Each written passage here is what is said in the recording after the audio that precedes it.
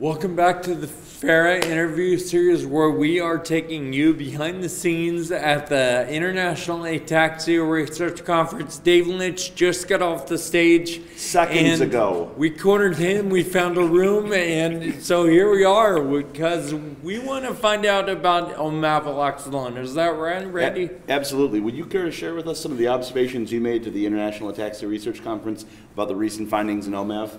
Sure. As is out on the Reata website, recently OMAV in the Moxie trial part 2 did show a benefit to individuals on drug compared with those in placebo.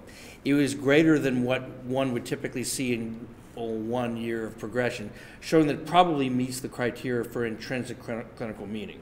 Intrinsic clinical meaning. What does that mean? That is to say that it represents something which is a clear improvement in people's clinical abilities. Okay, so when you look at people without the drug, you look at people with the drug, there was some demonstrable benefit to having omaveloxolone on. Yes, and when people were interviewed as to whether they got better, a majority did say they got better, and in one of the populations that reached statistical significance. Moreover, really showing that it is clinically meaningful is that the amount that people said they got better correlated very highly with the objective responses measured by exams. So the subjective experiences of the patients matched with the objective data from the study? Yes, that's what it appears. Great. So Dave, when someone goes, all right, what do I do now? How is this going to benefit me? Well, how do you answer that question? Because I'm sure you get that in clinic, right? Like, what do we do now? We do indeed get questions like that. So the most important thing is to appreciate things that it has been successful. I would recommend people taking a look at the Reata website so they can look at the graph which is posted there.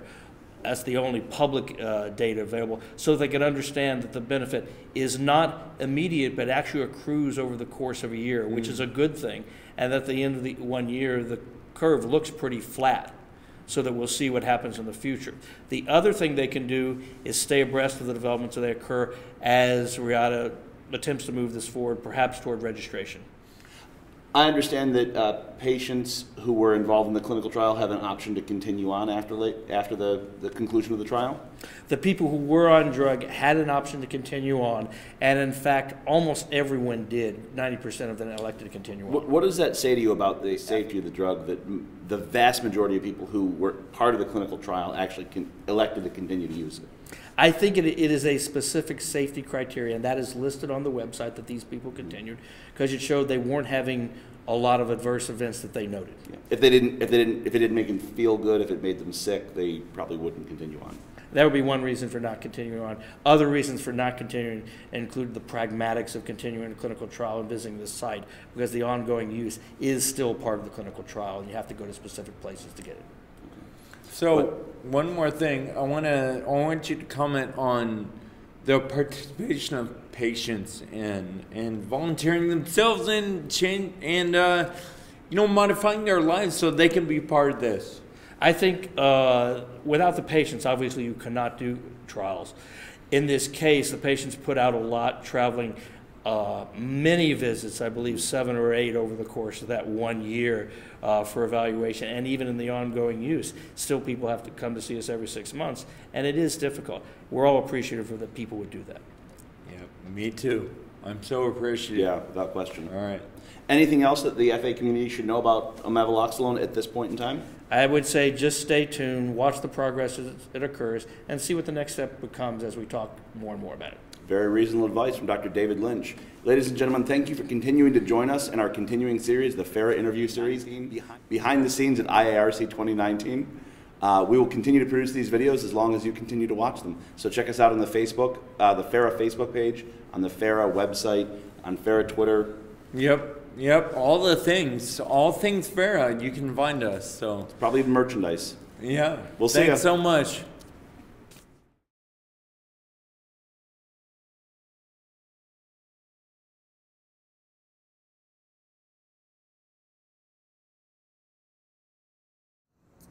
All right, Dave, I understand you have some special shoes, and I want you to let everyone know about them. Yes, I have some custom-produced shoes, courtesy of my coordinators, with a lot of effort to iron on the bilateral Cure FA.